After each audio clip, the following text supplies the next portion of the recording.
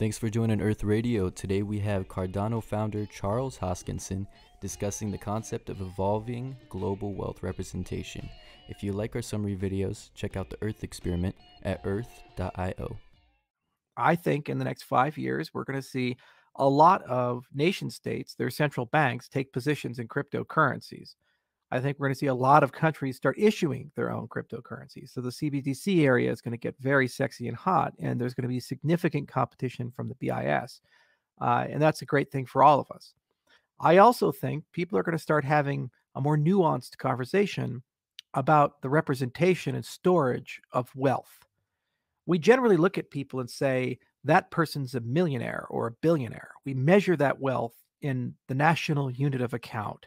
This is how much yen they have. This is how many dollars they have. For example, we have the Forbes rich list, and it shows you all these people, and they have their pictures, who they are, what they've done, and how much they're worth in dollars. What our industry is doing is transforming the entire concept of wealth representation to a portfolio. Instead of saying, I have X dollars, you'll have a basket, and that basket will have tokens, and those tokens will be fluid.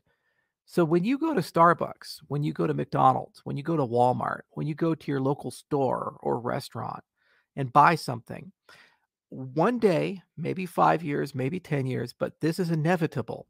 One day, you'll use your cell phone or some digital device or payment card that's programmable. You'll tap it, and you pay in the instrument of value you want to pay in. And they get paid in the instrument of value they want to get paid in. So maybe it's a European cafe and they get paid in euros. And guess what? You could have paid in airline miles, or you could have paid in Pokemon cards that are now NFTs. You could have paid in fractional reserve of your house. You could have paid in tokenized gold. You could have paid in tokenized silver. And somewhere along the way, there's these amazing rails that are going to be running that handle all the tokenomics. They handle the decentralized market making. They handle the liquidity. And it's an instant transaction. And they get exactly what they want, when they want it, where they want it, how they want it. This is the world we're moving towards. But regardless of where you're at, whether you're a maximalist or a person who loves all of these coins or hates all of them, I think it's a moment for all of us to reflect about the fact that we're moving towards portfolio-based value and what this is going to mean for the entire world. This is it.